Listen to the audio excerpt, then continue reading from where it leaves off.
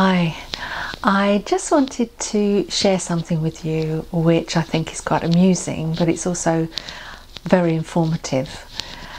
I had to go to the dentist a couple of weeks ago.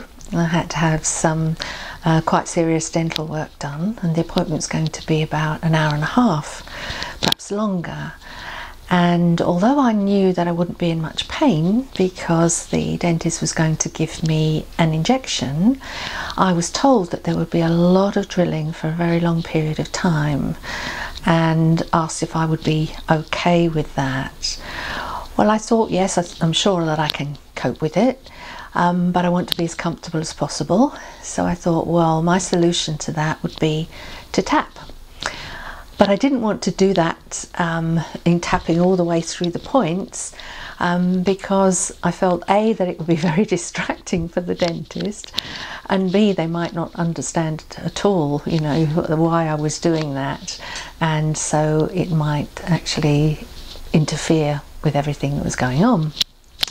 So I decided to tap anyway, but I was just going to use 2 tapping points.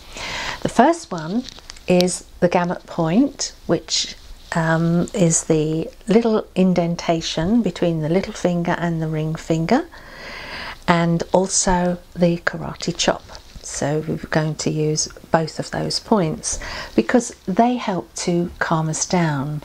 If you can't tap in a situation where, you know, everybody's looking at you or there's a problem with people around, you can use some of these points very surreptitiously so that nobody knows that you're tapping, and they can be very effective. So that's what I decided to do. So as soon as I got into the chair, I started to just press gently on that gamut point, and from time to time I would go over to the karate chop point and tap there. And I was getting more and more calm as we were going on, and I could hear all the drilling, but I was just drifting off somewhere. And so much so, I became so calm that I almost fell asleep, and the dentist had to keep waking me up and say, "Would you open your mouth, please?" So that's how effective it was for me. Then as we proceeded with the treatment and things progressed, I started to think how effective this was for people who were afraid of dentistry or who were using it to just calm down for, you know, easing discomfort in any way. And as I was just thinking this would be really great to use, and I wonder if the dentist knows about this, I heard him say, "Tap, tap, tap." And I thought, this is so weird. And I didn't understand why he was saying that. And I thought, has he seen me tapping? Does he know about tapping?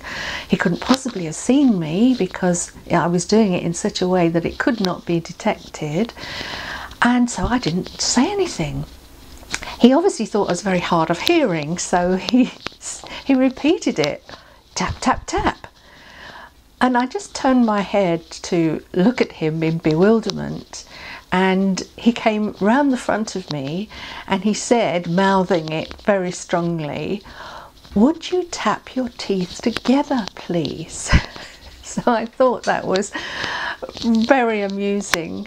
I thought I'd share that with you because I've never heard a dentist say that before. Usually if they want you to put your teeth together, they say, "Would you clench your teeth together?" But I thought it was quite fascinating that he used that terminology, tap, tap, tap. So I thought that would make you smile. I just also wanted to add that when I was leaving, he said to me, "You'll probably be in a bit of pain later because I've had to cut into the gum. And I would advise you to take some paracetamol to deal with the pain." I had no pain whatsoever. When the injection wore off, I thought, well, I'm going to feel the effects of it in some way. And I had absolutely no pain at all. So I think that amusing incident taught me quite a bit how effective it was, and maybe it might be useful for you in situations where you're dealing with some pain or discomfort. Thank you.